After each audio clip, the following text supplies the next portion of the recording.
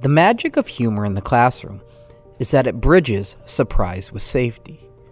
You see, classrooms, with their norms, rules, and schedules, bring predictability. However, attending the same class at the same time on the same day gets dull.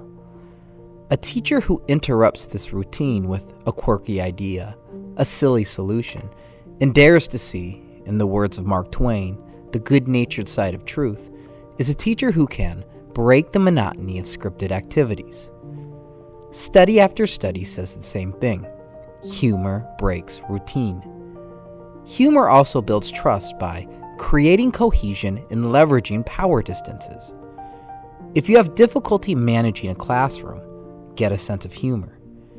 In teacher evaluations by undergraduate students, it is teachers who inject humor into their teaching that get the highest evaluations. Nothing has changed my teaching and ability to bond with students more than developing a steady and deliberate sense of humor.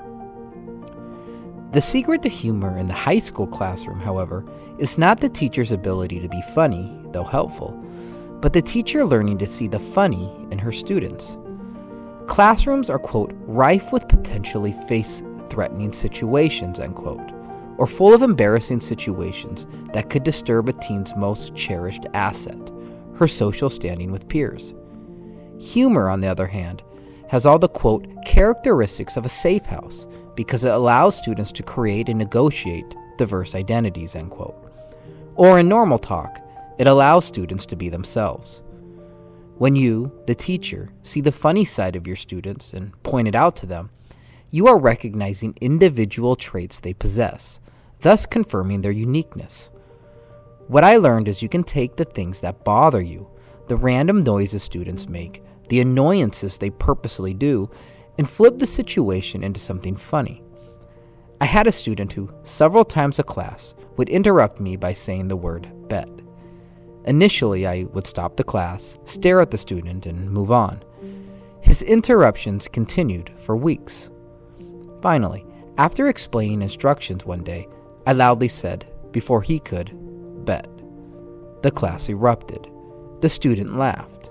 "Okay, mister," he said, "I see you." I turned his misbehavior into a joke, and it brought levity to the class. I asked the class how to teach me how to use bet like they do. The amazing thing about being a teacher and over 30 is the fact that once you start saying a word, by default of being old, you make the term uncool. Now, I am the only one who uses the word bet in the classroom.